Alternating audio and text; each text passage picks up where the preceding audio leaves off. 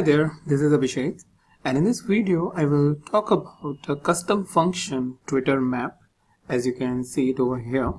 So this is the function which is not present in the Twitter R library, and to get this, you need to go to this particular link and get this particular function. So this function is basically helpful in visualizing the followers that is following you and the person that you are following.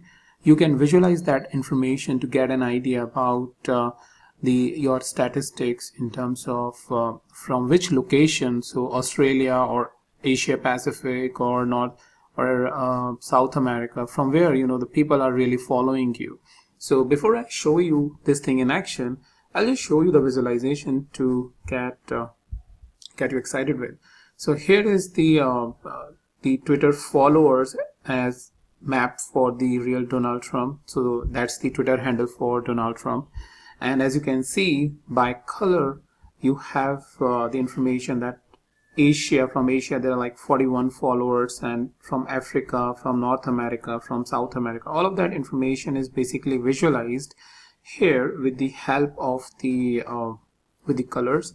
And that basically helpful to understand wherever the information is more dense, that means you have more followers. So how to get or how to create this kind of a map? Well, as I show you here over the code, that first of all you need to source this Twitter map function from this particular link. I will paste it either in comments or in description, so that you can directly use it. So first of all, you need to get the source like this, put it in a double quotes, and press Control Enter. And after that, you need to set up the Twitter authentication. This thing I have already told you, I think in one of the previous videos, about how you can set up the Twitter authentication. If you have not seen that, I will recommend that you look my previous videos where I have talked about, I think very first video I've talked about this. So after this, set up the Twitter connection, and then what you can do is simply use the Twitter map function. Once you use the Twitter map, it has certain parameters as mentioned over here. I will talk about it in a couple of minutes.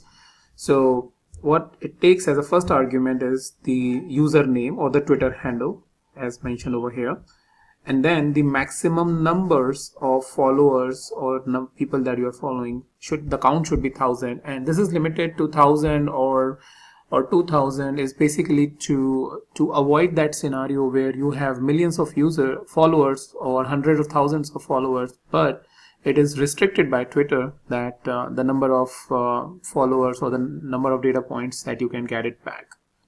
So it's always advisable that you are limiting this. So once you click it or press Control Enter to execute the command, it will take a couple of seconds. So it's basically saying that it is getting the data from Twitter. This may take moments. So what it takes is basically the user details as well as their longitude and latitude information, as it will display in a couple of seconds over here like this, getting geographic latitude and longitude of Twitter user, and then it will print it. So Twitter is basic. So this will probably print the file here in the Twitter map.pdf. Here in this case, it has given me the error. The reason is because the file is already open with me here. So what I need to do, I need to close this. So let me close this entirely and then run the command again. So we will see this entire piece running it again. So I'm pausing the video for a couple of seconds so that once the information is there, I will show you again. Alright, I'm back after around 10 or 15 seconds, and now the information is properly plotted to the file twitter.pdf, the file name that is specified as this argument. If we are not specifying anything, then this is the default name that will a file will get. And just a few warning messages, I'll ignore it for a moment.